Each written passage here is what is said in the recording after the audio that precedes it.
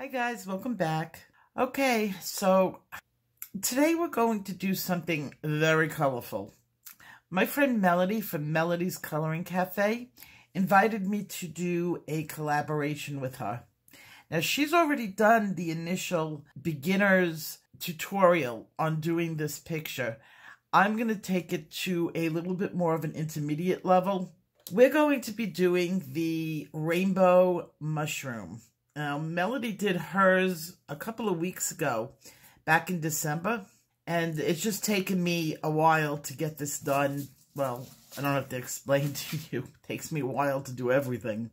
Before we start the mushroom, we need to go over a little bit of color theory, but I think this color theory is really going to help everybody because there's people out there who are going to screw this one up and have. You would think doing a rainbow is easy, but it isn't. You have to understand colors really well and the color wheel, because if you deviate in the littlest way, you're going to get a big brown splotchy mess going across your page. I'm using my Star Joy pencils mostly because it's easy to explain using them, but in reality it's probably easier to use Prismacolor than it is an oil pencil because it takes a lot of blending, and the Prismacolors are built for that type of blending where the oil pencils really aren't.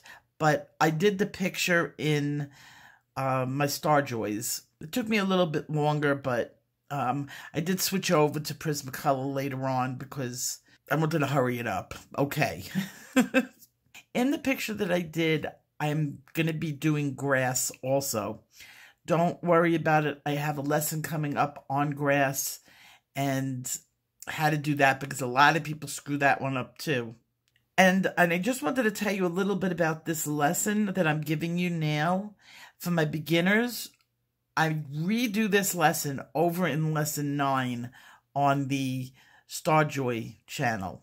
So we're only up to like 4 as of today, so don't worry about it. If you don't understand it, you will when you get over to that channel if you're watching it.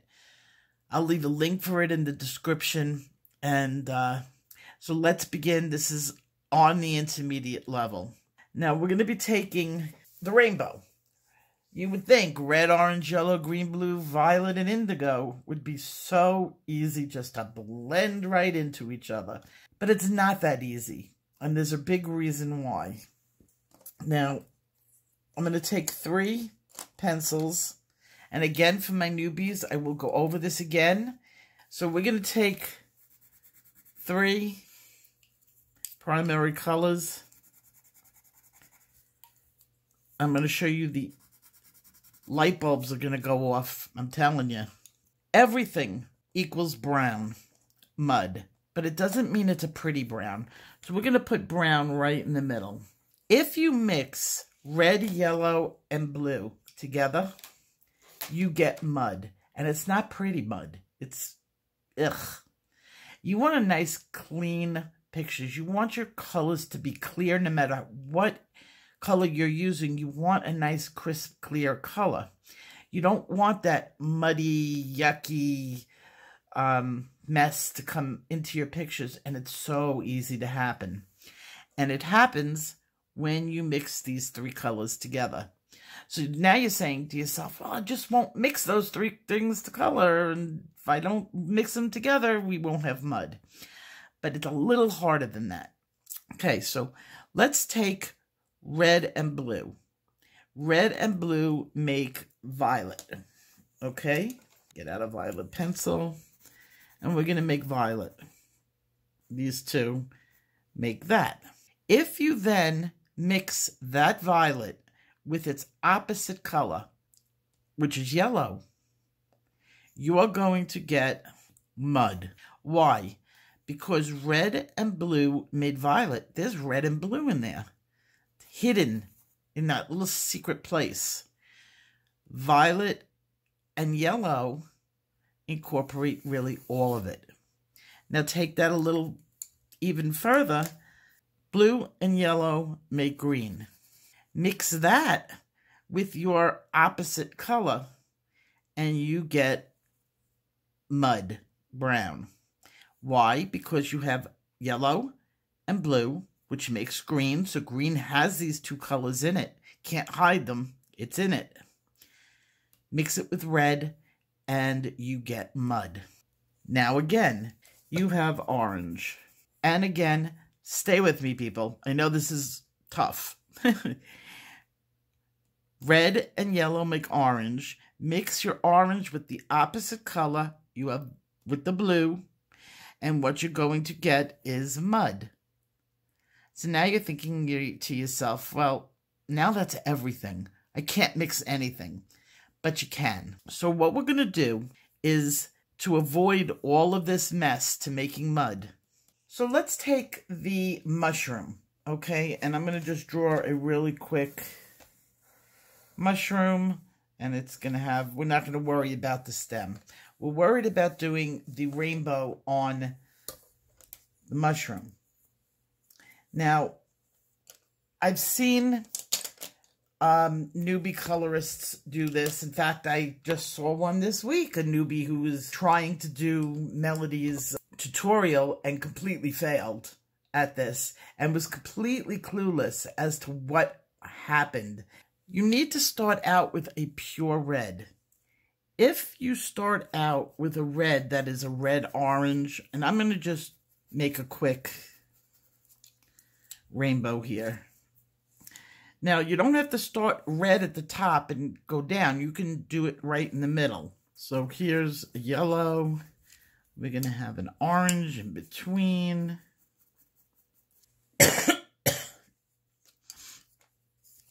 And a blue. Okay, and then a violet.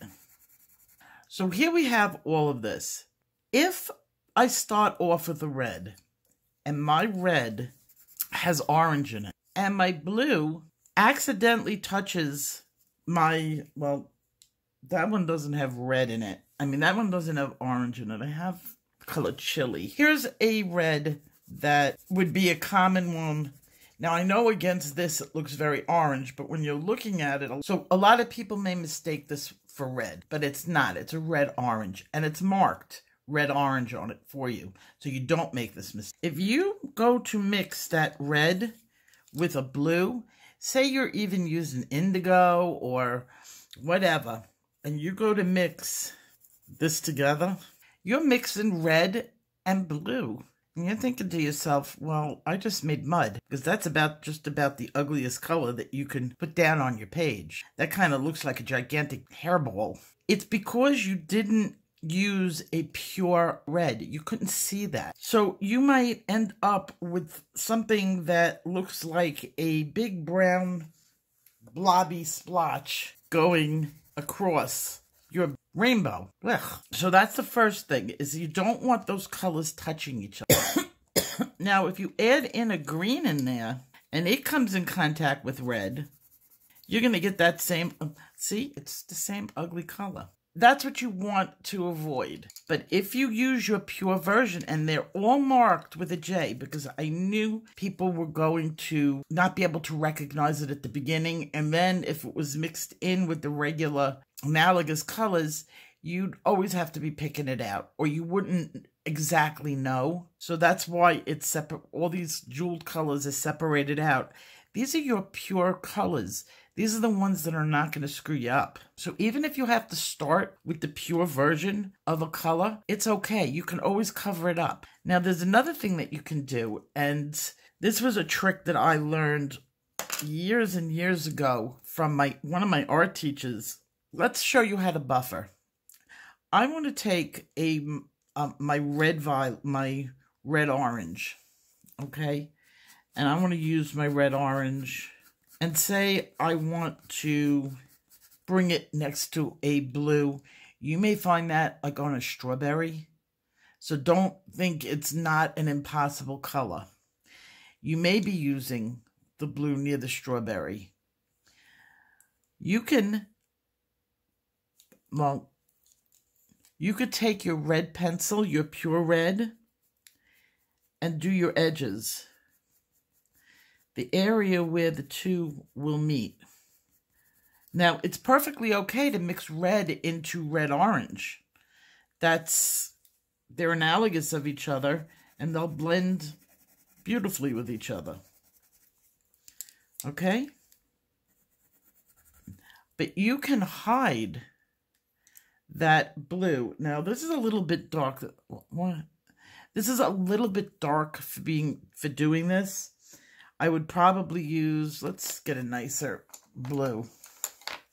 So here I have a light blue.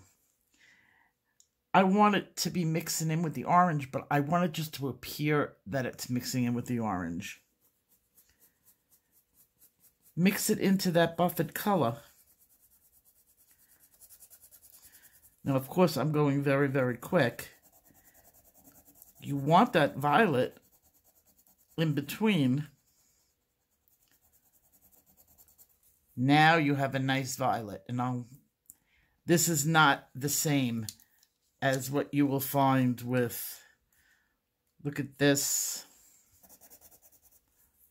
Look at the difference in color. I know it's kind of hard to see, but this is a clear violet, and this is mud. So I will try to zoom in on it so you could see it properly. But that's what I mean by buffet color.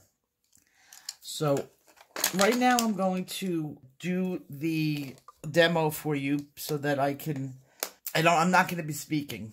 So enjoy the demo, and I will see you probably at the end of the video.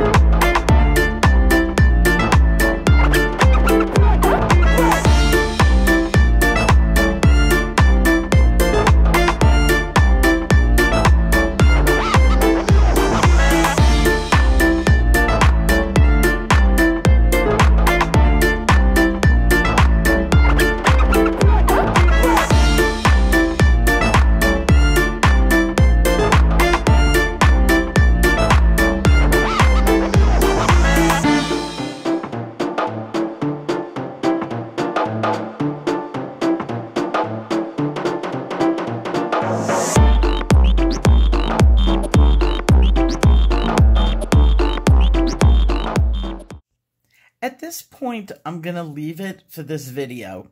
I still want to do more on it, but I'm going to be doing a future tutorial coming up soon where I need ground cover, I need a rock, and I need plants. So this just worked out where it was perfect. I want to thank Melody for such a great inspiration. For the beginner that screwed up her colors, it'll get better. I promise you, once you learn how to blend properly and once you learn how different colors react with each other, you won't make that mistake again.